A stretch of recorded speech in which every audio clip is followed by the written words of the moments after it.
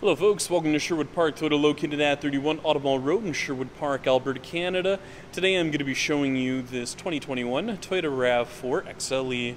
Now the most notable features on this XLE is its power moonroof. You also have your heated front seats, as well as your blind spot monitoring. Now I'm going to go through a couple more features on the inside and outside of the vehicle, just to get you a bit familiar with this 2021 Toyota RAV4 XLE.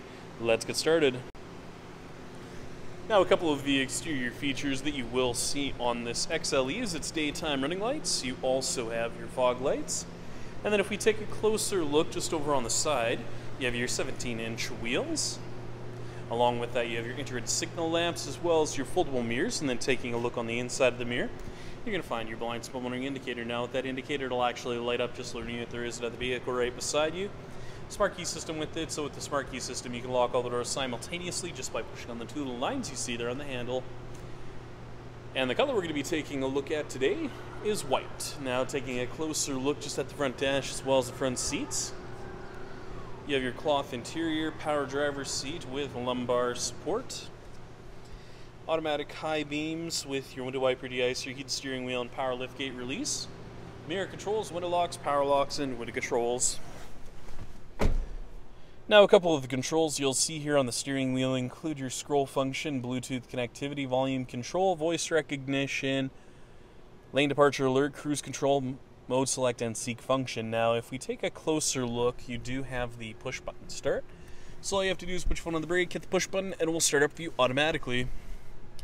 Taking a closer look just at the multi-informational display, you'll see a couple of different features on here.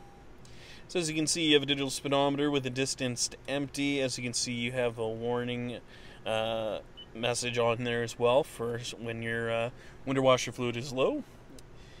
Lane departure alert, trip info. You'll also find the all-wheel drive in there as well. Lane trace assist, pre-collision system, blind spot monitoring on and off, your cross traffic alert, and a couple of other additional features. And as you can see, you have your messages menu. You have an exterior temperature gauge as well as a digital clock. And then taking a look at the center dash area, if you go inside the menu screen, you have your audio phone apps as well as a couple of other additional features. Now, you do have your hazard lights, and down below you'll find your temperature control settings located down below for the dual zone climate control, traction control on and off, auto stop and start, heated seat controls for your driver and passenger, power outlet with the USB matted to an automatic transmission, Eco, Normal, and Sport mode, snow, mud, sand, rock, and dirt feature. And then if we take a closer look just up top here, you have your open and close for the power moonroof with your sunglass case holder, light controls, and then taking a look at the backup camera. As you can see, you have those nice guiding lines in there. Now, just start this up here just so that you can actually see it. As you can see, you just have to go into your main menu screen here just to adjust things accordingly here. But you'll be able to actually use the guiding lines on here as well, which is really nice. So going into your menu screen, you'll find everything you need just inside your setup menu. Finally, we'll be taking a look at your rear cargo area as well as your tailgate. Now, as you can see on the back, you're going to find your backup camera just on your left-hand side and the rear hatch release located just underneath. So push on the button in the center once and it will open up for you automatically. Now, as you can see, you have the original set of rims and tires in here, along with the cargo liner and cargo cover in the back. So with the cargo cover, you can cover over your valuables just while you're going from place to place, and then with the cargo liner, if you spill any liquids on there, it's easier to clean up afterwards because you can have it removed and clean up properly afterwards.